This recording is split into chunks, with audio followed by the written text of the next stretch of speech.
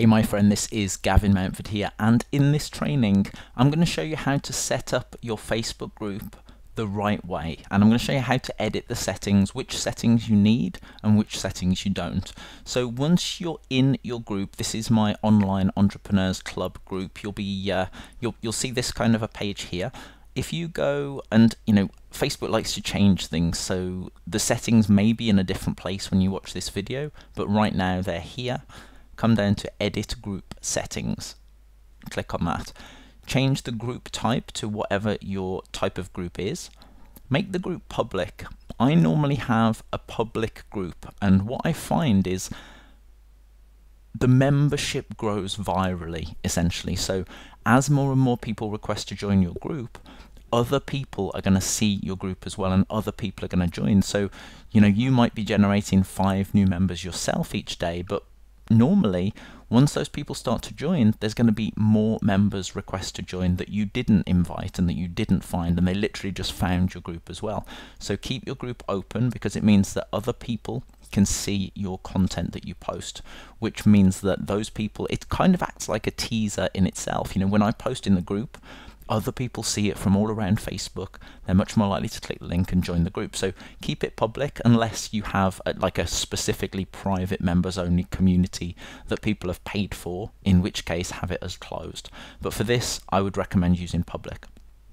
Then where it says membership approval, you want to actually set it so it's the second setting. It says any member can add members, but an admin must approve them, because one of the processes you're going to go through with your group is you're going to manually approve your members, and that acts as another touch point essentially.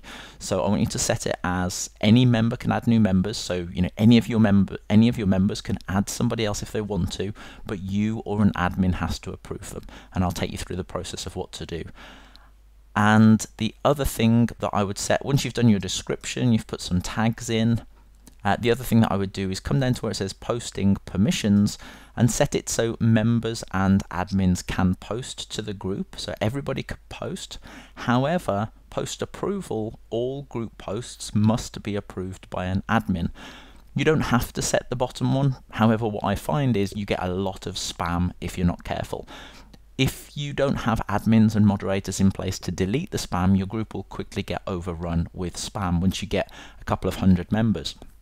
Whereas if you have it approved by an admin, your admins, either yourself or somebody else that you've appointed as an admin, have to approve the post in the Facebook group first before it actually gets posted. And it's the best way to manage bigger groups, but you have to keep on top of the posts that people are posting, because if somebody posts a post and you don't reply to them or you don't approve it, if that happens a couple of times, then unfortunately those people won't bother to post again, and you want a busy, active and engaged group. So keep it public, make sure you have to approve members first, and make sure posts have to be approved.